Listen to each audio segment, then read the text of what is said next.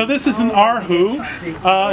It's an instrument that was introduced to China from Mongolia about 800 years ago, and then spread probably from the court of Kublai Khan to all over China. There's lots of local variations of it, some with a coconut shell body and a wooden soundboard. This has a wooden body and a snakeskin soundboard.